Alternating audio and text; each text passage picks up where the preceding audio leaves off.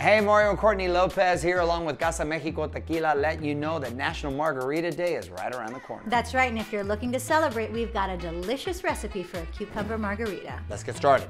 Okay, first we want to get about 4 cucumbers and muddle them. Get in there. Gotta get in there. It's the best part of muddling. And then we want 1 ounce of agave syrup, please. Teamwork. Ooh. Oh, that was perfect. That was a heck of a pour. Yeah.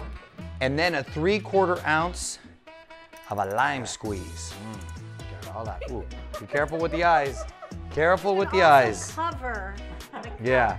And then 2 ounces of some Casa México tequila, which is the most important part. Okay, there we go. Boom, boom, boom. Then you get about 4 cubes in here. So there's 3 altogether. 1 more little guy. Shake it up. There we go. Shake. Cabbage Patch. Oh. Salsa. Okay. Then you want to put some ice in your glass. Now the strainer. Bartending's hard work. Here we go. Ooh. That's a good looking drink right there. That's money.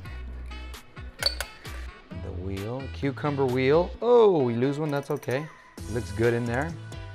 A little pepper. It's good. And there it is. Salud. Salud.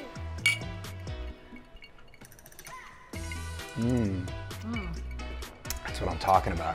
Yes. If you want to try this drink and see other fun recipes, just go to casamexicotequila.com.